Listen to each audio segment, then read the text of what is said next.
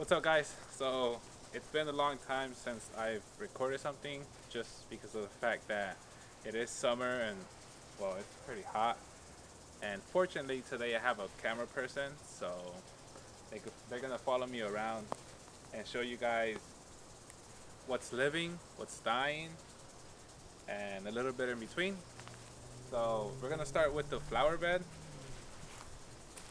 Now, the flower bed, I do have to give it a little chop, just bring it down because it's just getting too overwhelming. Now, after the flower bed, we have here the jicama, which it is throwing some flowers, and it does have some pods, as you guys can see here. And well, this is very good because I do want to get more seeds for the jicama. Um, but yeah, these are the first two beds. Again, I'm telling you, this is gonna be a fast one because I don't have a lot of things to show you. On my second bed, I have some onions, which I should have picked up a while ago, but I didn't.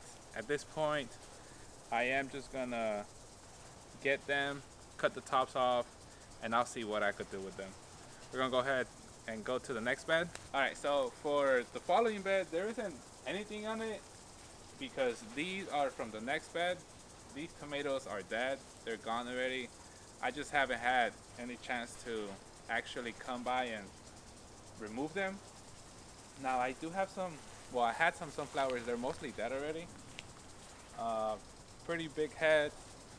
That one, that one is still good. And if the camera is gonna tilt to the other sunflower bed, they're most of them dying. So they're most of them dying already.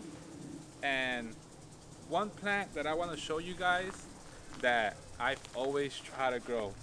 You have no idea how long I've been trying to grow this. And this year I actually just planted this plant and I just let it go. And out of 5 plants, only one survived. And this plant gave me 2 fruits. So I'm talking about the watermelon. So I'm gonna show you guys a little bit within frame.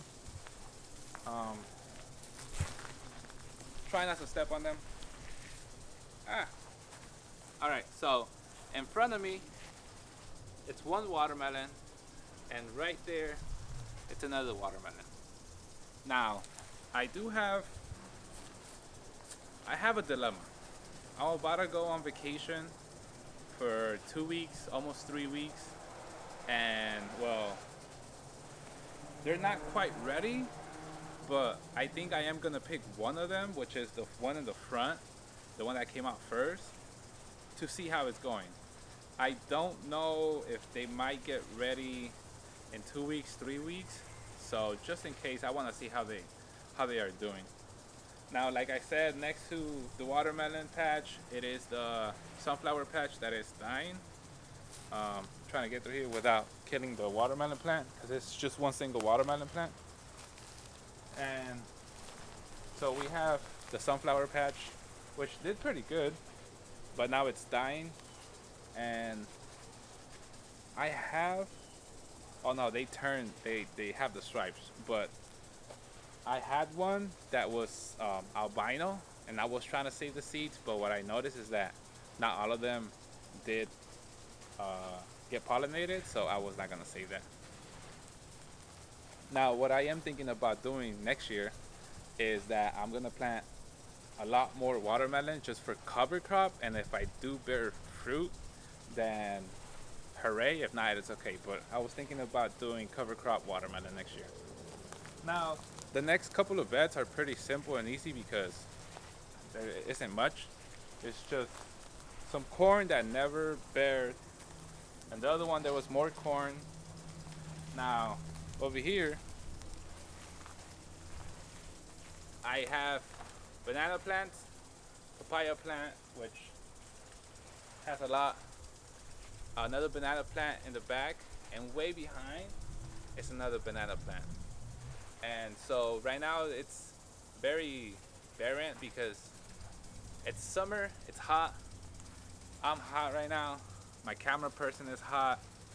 Um, and well, yeah, that is my garden right now. That is my August 1st garden tour. There isn't much. I'm just waiting already for September to start planting out seeds and start the new season in October. So again, I apologize for not putting out as many videos as I used to, but I really don't have much to show. Everything's pretty much the same. It's summer, it's hot, it's over 100 degrees.